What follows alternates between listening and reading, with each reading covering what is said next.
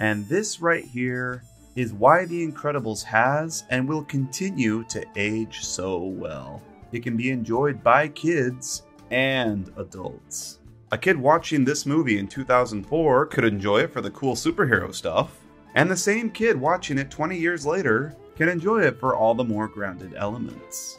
Like most of Pixar's classic films, it manages to transcend age and time. What matters here is the storytelling, and what a feat of collaborative filmmaking this was.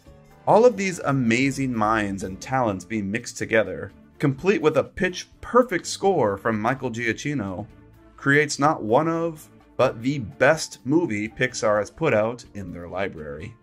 The Incredibles is, in my opinion, an absolute masterpiece.